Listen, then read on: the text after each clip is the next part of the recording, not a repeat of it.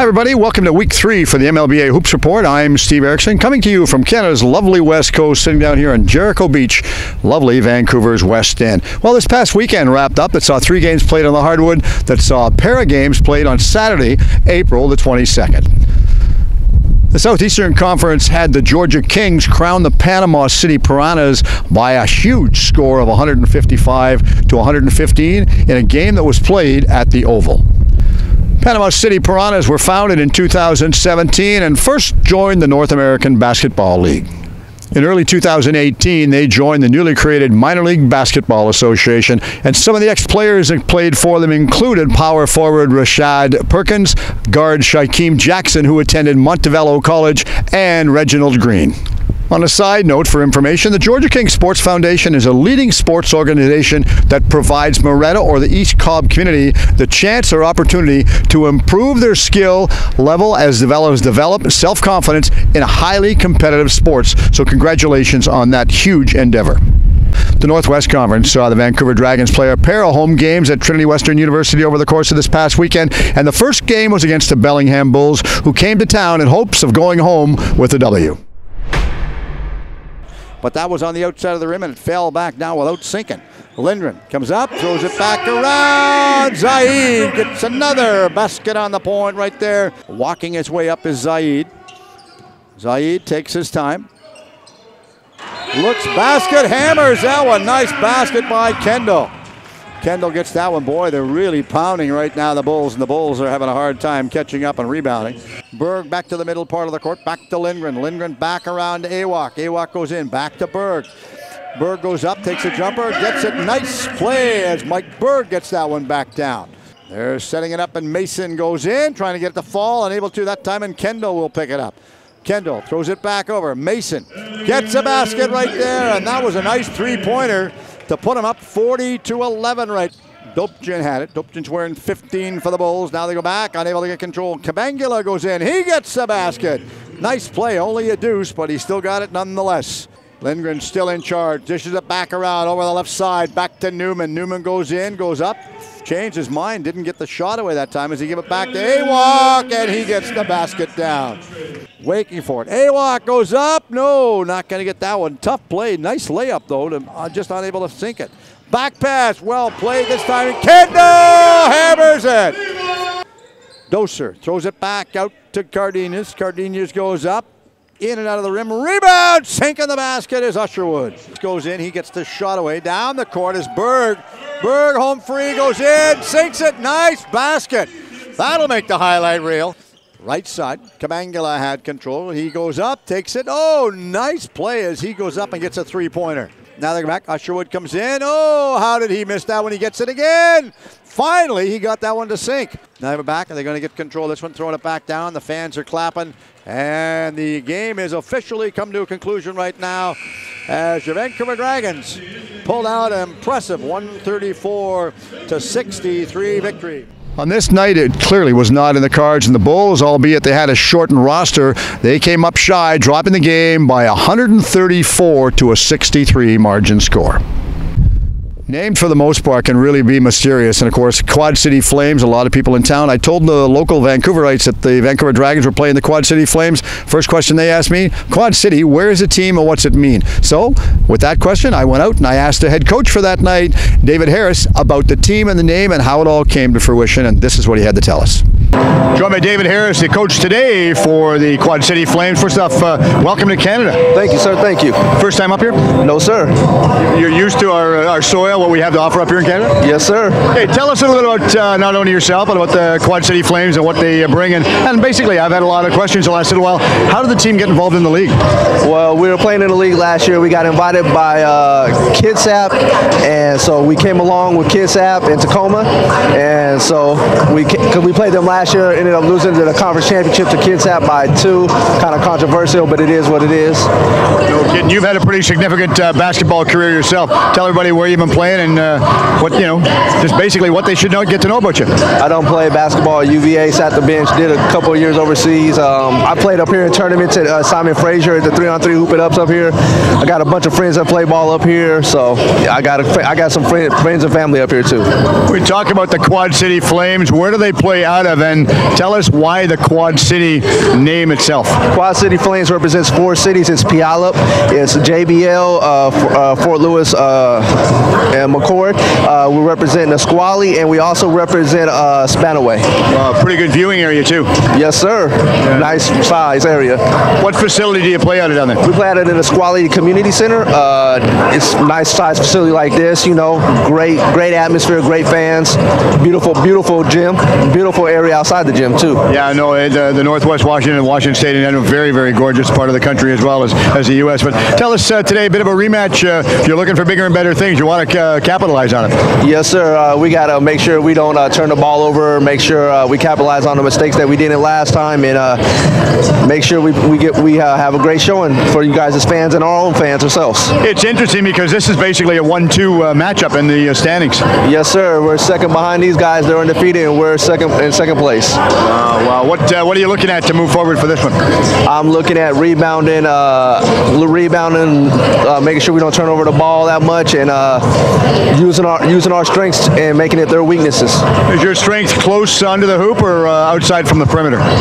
We actually can do both, so it's going to be nice. It would be nice if we had a couple of our other players here, but you do what you do, and we make it happen. Motivation, team bonding, and skill all build a successful product, and the Dragons entered Sunday's game with a vengeance. The top team hit the hardwood in a battle to see if Quad City Flames could extinguish the high-flying and breathing Dragons. Far side.